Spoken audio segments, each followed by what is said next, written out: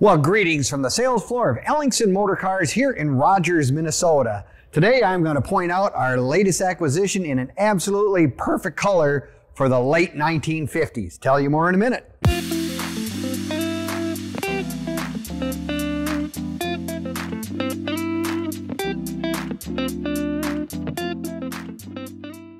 Well, greetings from the sales floor of Ellingson Motorcars here in Rogers, Minnesota, where we have close to 100 classic and collectible cars out of the 50s, like we're going to be talking about shortly, muscle cars. We've got some resto mods. We even have some classics. So if you want to look at all of our inventory, go to www.ellingsonmotorcars.com and you'll find all our latest acquisitions, newest cars, some specials, and all the neat cars we have currently in our inventory. But today we're going to talk about a car which is kind of one of those endeared to me for strange reason, a 58 Ford Fairlane 500 Victoria, which is a two-door hardtop. For whatever reason, we do not see very many 58 Fords in the world of collector cars.